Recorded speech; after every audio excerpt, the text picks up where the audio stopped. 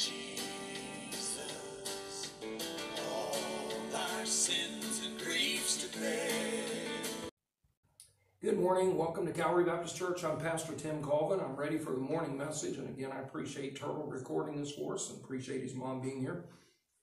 This morning, as I continue the messages that I've preached, this theme all year long, back at the first of the year, we said that we wanted to exalt Jesus Christ because Jesus made the comment over in the Gospel of John. He says, if I be lifted up, I will draw all men unto myself. And so I kind of made it as a theme this year that we want to lift up Jesus. What is lifting up Jesus? Of course, Jesus was talking about his going to the cross and being raised up on the cross.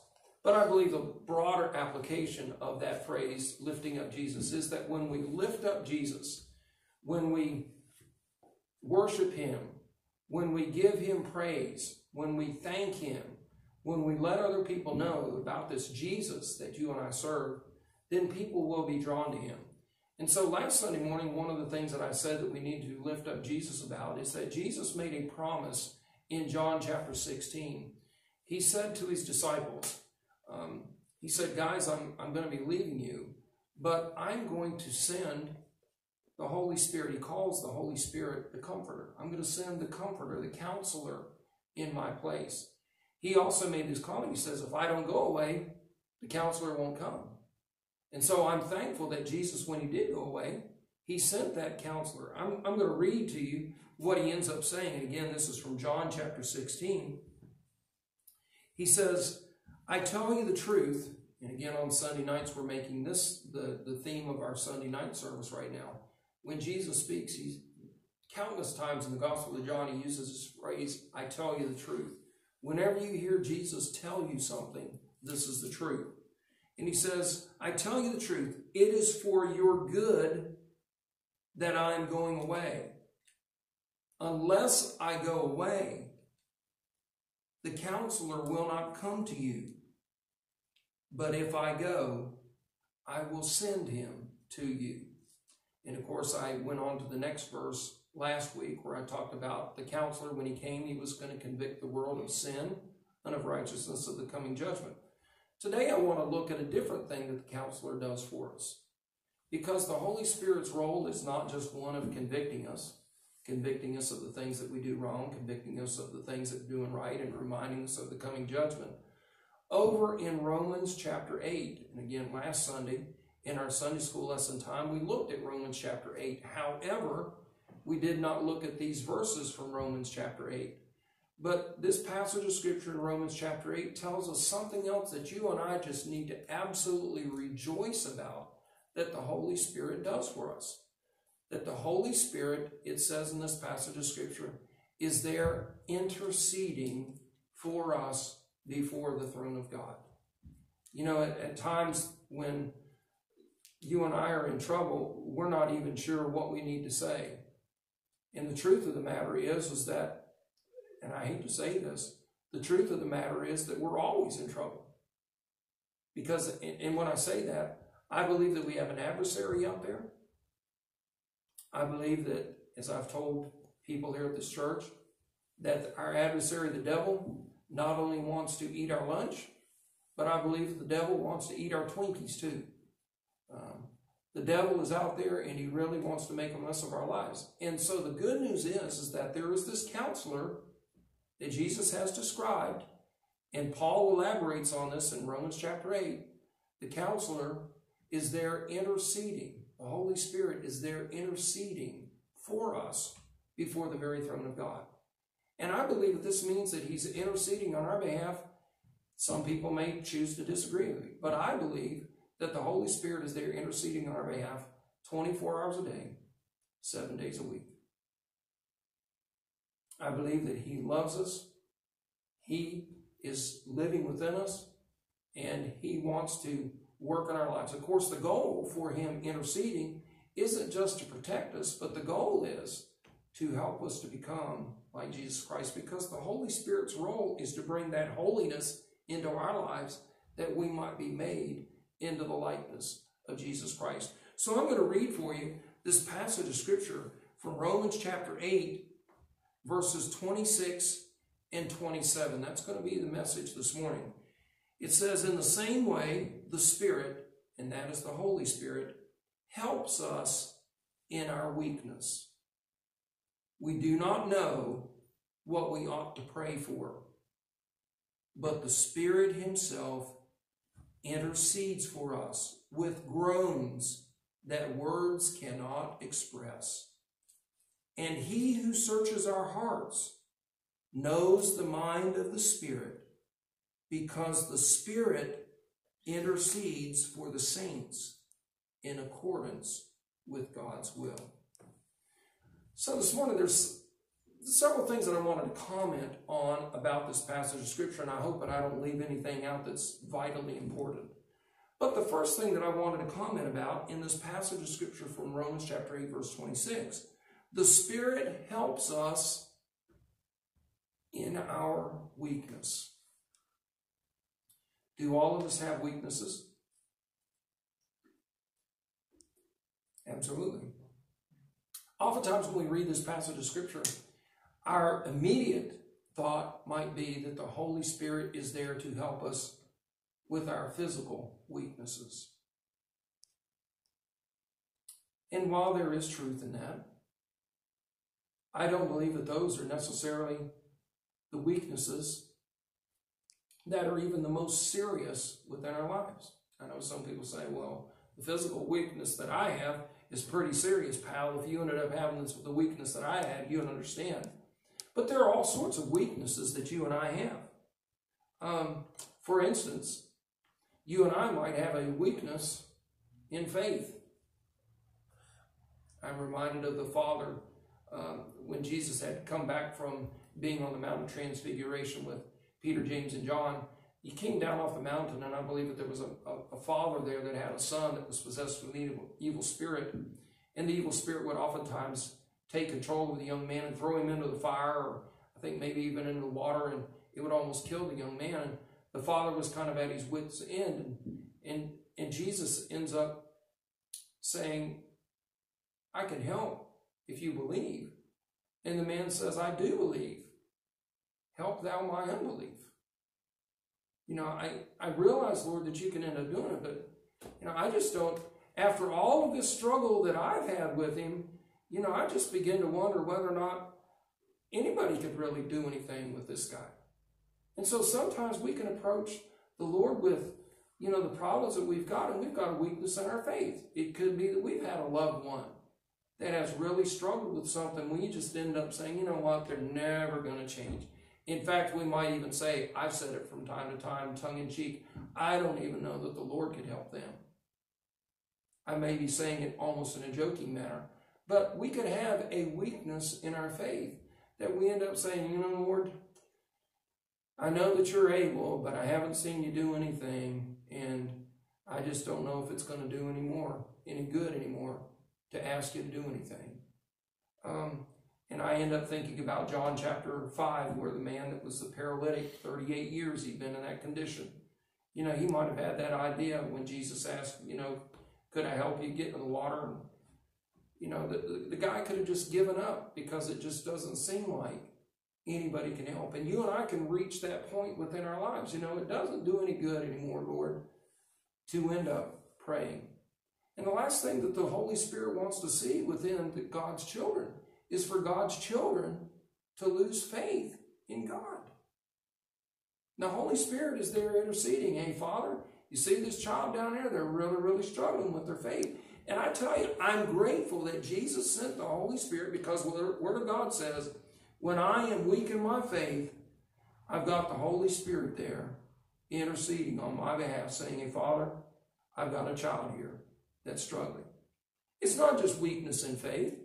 You and I might have a weakness in our, and I pulled out some of these things from one of the commentaries that I read. We can have a weakness in the things that we know. Lord, I just don't know enough. And the Holy Spirit is there before God the Father and saying, hey, God, you know, this person has a good heart, but they really have a weakness. They don't know everything that they should. They're going to need some additional help at this point. It could be that you and I don't have enough experience We're greenies. We're greenhorns. We're rookies. And the Holy Spirit ends up saying, hey, Father, I know that you've got this child in your hands, but really they are still a child. They're not as experienced as somebody that's been in the faith for years and years and years. And Father, they're going to need some additional help. We might have a weakness in our conscience. You know, some people, and I'm going to use this as an illustration, some people have very strong consciences. You know, they do something wrong, they feel convicted about it. Other people, they don't have a very strong conscience. And the Holy Spirit is there interceding, saying, hey, Father, you know, this person with their conscience, they're going to need some help here because they've got a weakness there. I'm just saying that this passage of Scripture says that the Spirit is there, and you and I have to take this by faith.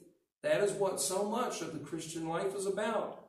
I can't see this happening. I can't see the Holy Spirit there before the throne of God. I have to take by faith what the Word of God has said and believe it. That when I'm having these periods of weakness, I'll use this as an illustration. Some people really struggle not just with their consciences, but they have a weakness in their moral character. There are some people that you couldn't get them to lie if you held a gun to their head. And there's other people that they end up saying, you know what? Yeah, I kind of stretched the truth, or maybe I told an outright lie. And the Holy Spirit is there before the throne of God saying, hey, God, this person here needs some help. That's what the Holy Spirit does. The Holy Spirit is there helping us. Father, this person is struggling in their walk. Some of us will end up, and I'll get off of this, it's the last note that I've made on it. Some of us might have a weakness in our gifts of the Spirit. What are the gifts of the Spirit? Could be the fruit of the gifts. Some of us might not be very loving. Some of us might not be very peaceful. We may not have joy. There may be other qualities that we have. We may not be very forgiving. And the Apostle Paul says, folks, look, I want you to understand that as you're going through life, the Holy Spirit is there on your behalf, understanding what your weaknesses are. And everybody has weaknesses, me included. Everybody has weaknesses. The Holy Spirit is there interceding on our behalf. I'll kind of use as an illustration. When Jesus was going into Jerusalem, he told the disciples what was going to happen, that everybody was going to run off and leave him. Peter stood up and he says, hey, Lord, I want to let you know, even if everybody else leaves you, I'll never leave your side. And it wasn't just Peter that said that, because it says that the other disciples basically said the same thing. And then Jesus turns to Peter and he says, hey, Peter, Satan has desired to have you, that he might sift you like wheat. But I've prayed for you. I know what you're going to do. And in a real sense, this is what the Holy Spirit does for us. The Holy Spirit prays for us. You know, Jesus knew when he was getting ready to be taken captive, he was there in the Garden of Gethsemane, and he came back to those disciples. He knew that those guys should be praying, and he told them, he says, you guys need to be staying awake and praying, but they were overcome with sleepiness. And Jesus had to just trust God to take care of these guys. So the Holy Spirit is there to help us in our weakness. The second thing that I was going to say about this passage of Scripture, we do not know what we ought to pray for. I know that sometimes we end up saying, well, I've got a prayer list. I know what I need. I know that, you know, I've got a sick relative, or I've got this person that I'm concerned about, or I'm lacking the funds, or I'm needing a new job, or we've got a list of things. And you say, hey, look, I know what I need to pray for. And the Apostle Paul says, no. It's right for you to have some prayer requests, but you really don't know what you ought to be praying for. What does it mean, ought to pray for? It means that you and I many times don't recognize the deepest needs that we have. It's those deepest needs of our lives that affect who we are as a person. And the Apostle Paul says to these Christians at Rome, he says, look, I want you to understand something. That when you are busy going about your stuff, the Spirit of God is looking inside of your heart, looking inside of your mind, and you can't fool the Spirit of God. The Spirit of God understands you better than you understand yourself. And the Spirit of God is praying for those things, interceding for those things, asking God for help to help you for those things in your life that you're not even aware of. Sometimes we might end up saying, well, I prayed for everything that I know that I needed. And I think that the Apostle Paul says, you prayed for the things that you thought that you needed. The Spirit of God prayed for, interceded for those things that you definitely needed. What are the things that we definitely need? Are the things that we definitely need the temporal things of this life? No. If I were to go down to the 28th verse, it's not part of the verses of Scripture that I wanted to focus on this morning. But in the 28th verse, it says, we know that in all things God works for the good of those who love Him, who have been called according to His purpose. For those God foreknew, He also predestined to be conformed to the likeness of His Son. What is the goal of the Holy Spirit's work within our lives? Is to remake us, fashion us into the likeness of Jesus Christ. And being fashioned in the likeness of Jesus Christ means that there needs to be a complete overhaul of who we are on the inside. That we no longer live according to what we want to do. That we are no longer living to serve our nature, but we are living to serve this new nature that is present within us.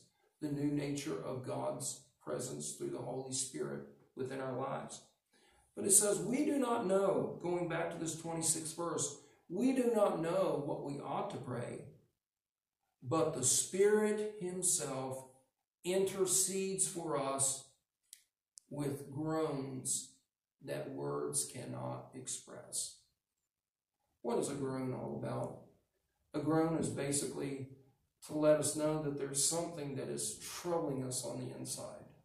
You know, we go as we get older. By the way, I read this in an article this past week. It's not very encouraging news for me. But apparently a survey was recently done in which they tried to determine what age people are when they are considered to be old. Do you know what the study ended up finding?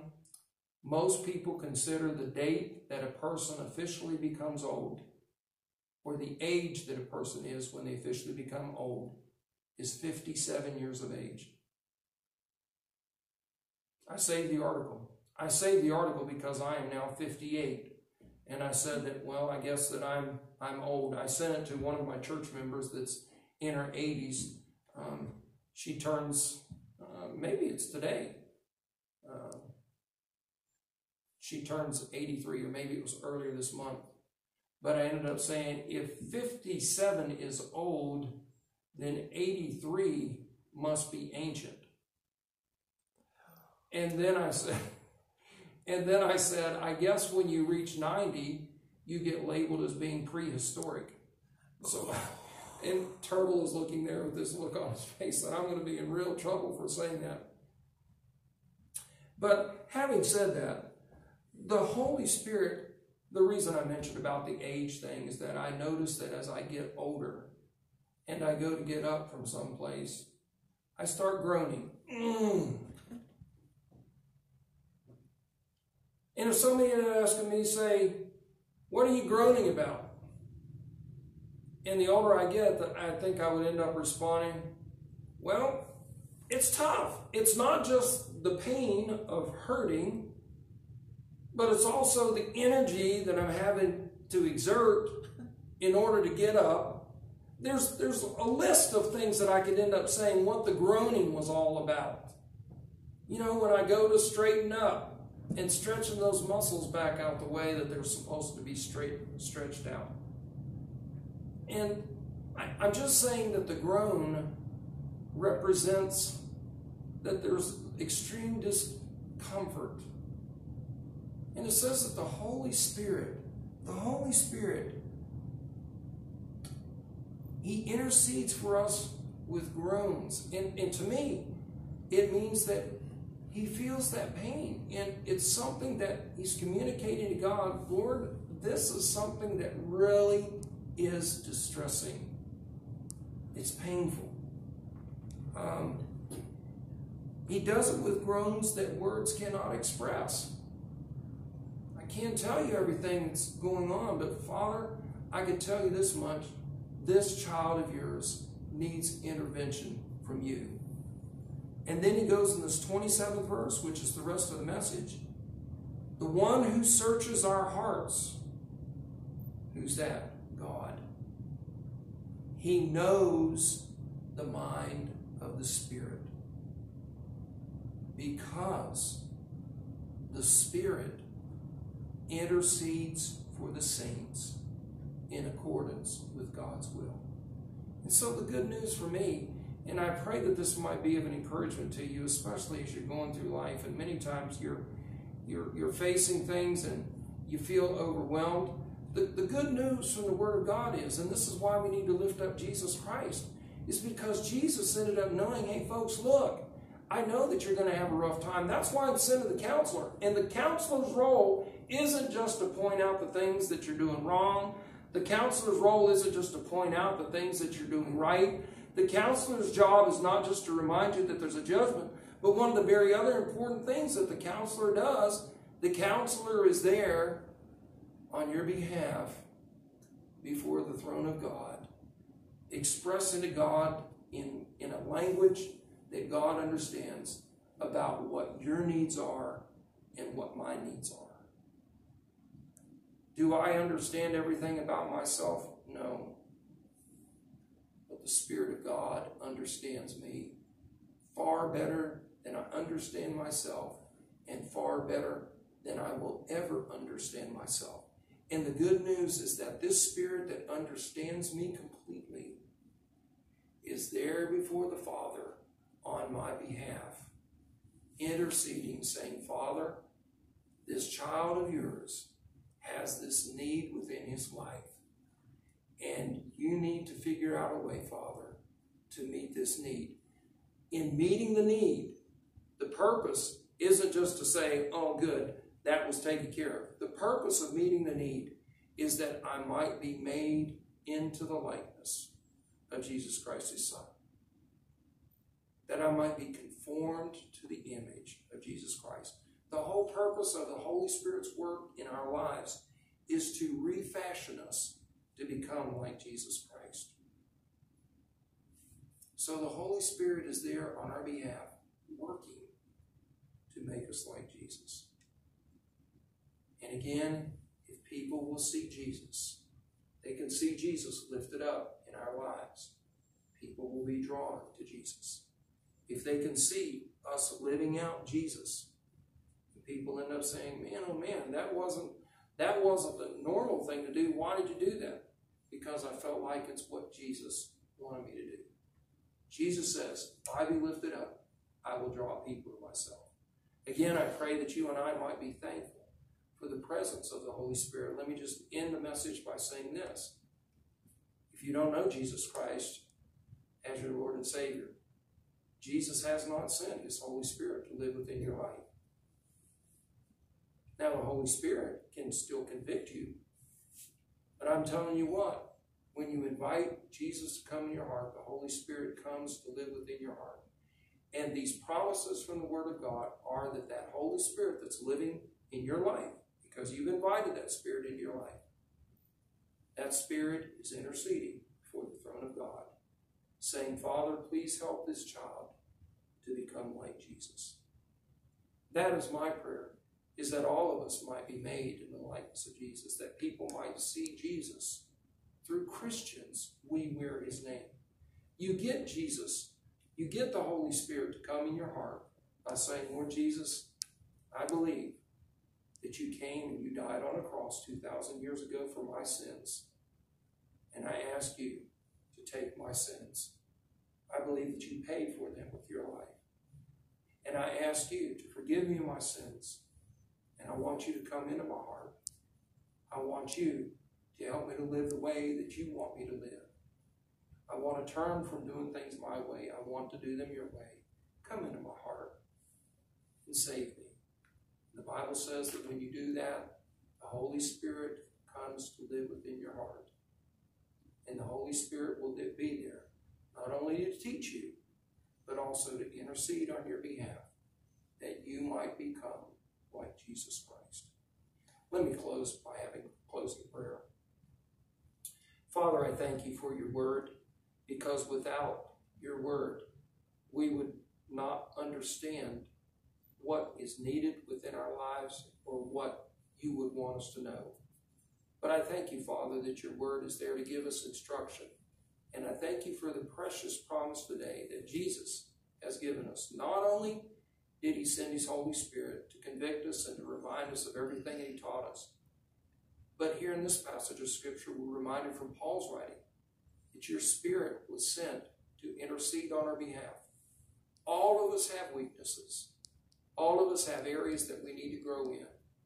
What a joy it is to know that your Holy Spirit understands those weaknesses, and he's interceding before your throne, asking you to help us to grow in those areas, that those weaknesses might be taken out of the way so that we might be stronger in our walk with you. Please bless this lesson to our lives and us to your service. Help us in becoming like Jesus. For it's in the name of Jesus Christ, your Son, we pray. Amen. Amen.